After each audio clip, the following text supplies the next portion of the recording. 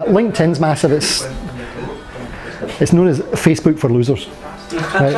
I'm on it. But it's they raised a ton of money from Bain Capital, 53 million, so they're going to be here for a wee while. One of the big things for me is recruitment. Never, for Jerry, recruitment, I mean, you just do all your recruitment. I think that's what's killing recruitment. It's one of the things. Everybody, is that true? Yeah. And I've got a few friends in recruitment, and it's just lying its back with its throat, so it's devastated. And LinkedIn's the main reason. So if you're looking for a 24-year-old with 9 years experience in this age that lives here, that does that with this in their CV, oh, there they are, there's 9 of them. Oh wow, well, there they are. You can phone them, email them. It's like, the internet is they call it rampant disintermediation. It hates inefficient business models. And I did a talk last week with Chris Akabusi, Olympic runner. And he charges 10,000 quid. I asked him, what do you charge? 10 grand. He's like, good if you can get it. And I made you do a year about 60. I was like, oh, well, you should do his financials. Instead not giving you a check for 10 grand. Yeah. Monopoly.